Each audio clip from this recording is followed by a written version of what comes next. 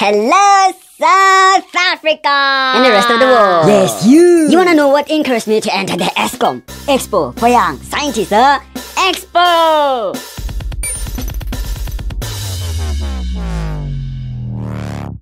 Hi, my name is Lubahanga from mysticjaarse Combined School and I'm in grade 12. It was back in 2015, 5 years ago, when I first heard about this Eskom Expo for Young Scientists. I think I was in grade 7. So I told my mom I don't want to go to the school I was supposed to go to the following year. I told her I want to go to another school because they had Expo, and as soon as I got to that school, I started working on my first Eskom Expo project, and I went to the regional competition. It's pretty scary, you know, first time. The joy of learning science beyond the extent of the textbook, you know what I'm saying? So I entered again for 2017 and still made it to the regional competition, and you know, didn't get any medals, you know what I'm saying? No prize. I still had that feeling, you know, that I was close to something. And check it out, for the past 2 years of getting nothing, I didn't give up. Why? Because Eskom Expo for Young Scientists is not all about winning medals, you know, getting special prizes. No, I entered the competition again for 2018 and everything changed. Here's how things went down. I use a taxi to go to school each and every day, so I was thinking about turning that into a project, but I didn't have any idea at that moment. I was on my way home someday and I was sitting inside a taxi and trying to think of something. You know, I reached my phone and found out that the battery was dying. But then as I was sitting inside a taxi, you know, close to the window, there was this wind coming in our face, you know, moving wind. Wait, moving wind. Kinetic energy. If I can somehow convert that kinetic energy to electrical energy, I can charge my phone. Bing!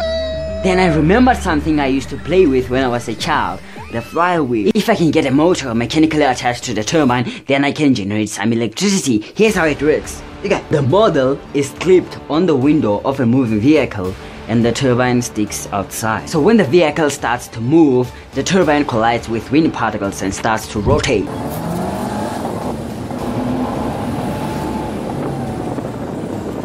So the kinetic energy of the moving turbine is converted to electrical energy by the motor, which works as a generator through the electromagnetic induction process. There's a regulator circuit which regulates the voltage so that it doesn't get too high or too low for the device that's being charged. The regulator circuit uses the L705 regulator, which must be attached to a heatsink because the excess energy is converted to heat energy. I investigated on how opening the window affects the electrical energy that's being generated, because opening the window allows some wind to get into the taxi and not go to the turbine. A blade is bent at a certain angle. I also investigated on how the pitch of the blades affect the electrical power that's being generated. Then finally I won a silver medal at the regional competition. I also won a special prize. And my project was the best developed project.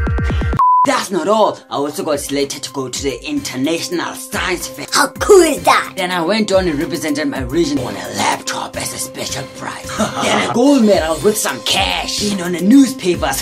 Now I can brag about my achievements. Entering Eskom Expo for Young Scientists means that someday you can also brag about your achievements.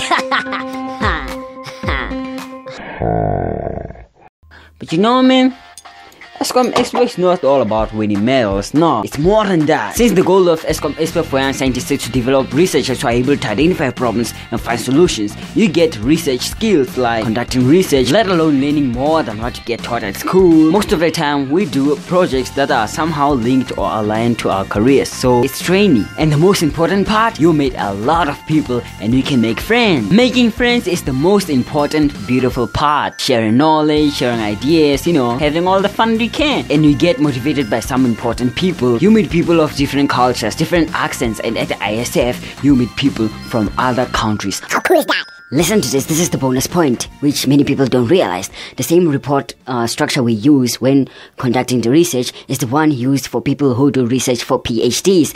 This means we are already learning how to do PhDs at Expo. Come on, you gotta enter Expo, man, you're missing out.